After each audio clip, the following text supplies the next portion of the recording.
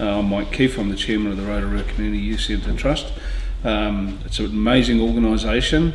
We have two parts to the organisation. One's a health part run by Dr. Tania Pinfold, and the other's a youth sector providing other programs which are complementary of each other, that's run by Steve Holmes.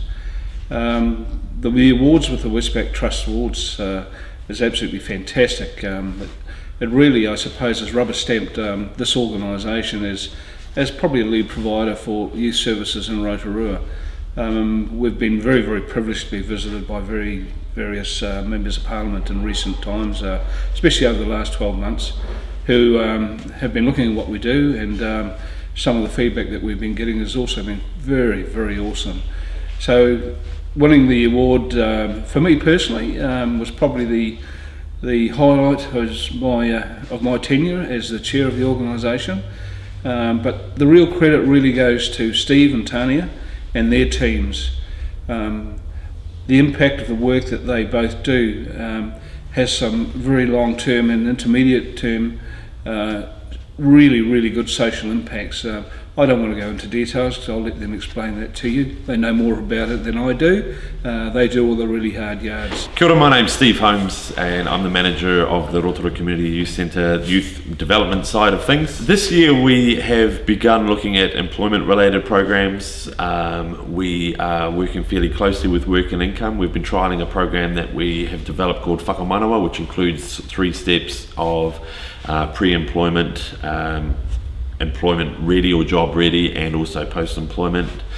But probably the biggest thing that we're really proud of is an IT initiative called Youth Hub, which is around young people having access to quality and up-to-date information.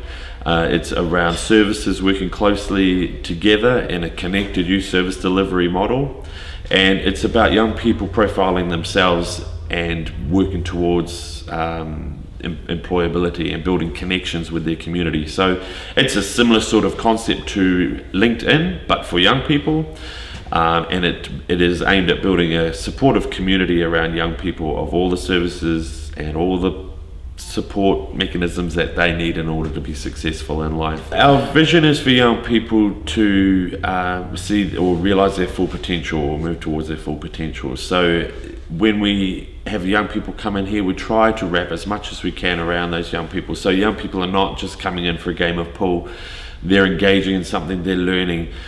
We have a whole lot of great services available here. We're connecting them with information and advice. We have youth workers and mentors. We have a great health facility. We have driver licensing programs. We have the employment related things. And so it's about wrapping as much support as we can around young people. Kia ora, my name's Tania Pinfold. I'm a GP and my position here is clinical lead for Rotorua Youth Health, which is a free health service for local 15 to 24-year-olds. I worked in mainstream general practice about 20 years ago, and through that time realised that there were a lot of problems that didn't even come in the door to general practice.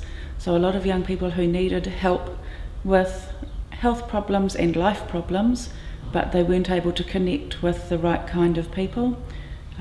So we went about developing a service that was appropriate for young people and free and accessible and youth specific. We commonly see young people who have really difficult lives and they might present because of their health challenges, but behind those problems there's all kinds of difficult social problems, family struggles, difficulty finding work, disconnecting from school, and inability to make the progress that they need to be doing. It's excellent when we find that we are making a big difference for young people who would really struggle to get their needs met in any other way. We can't say that we see all young people in Rotorua, and we can't say that we are looking after the needs of all young people.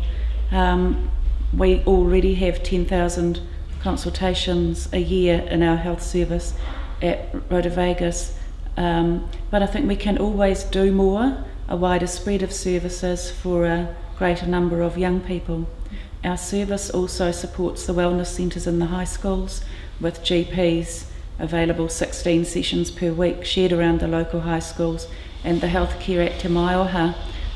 So the spread of work gives us great access to young people. The only limit is the number of hours that we can put into it,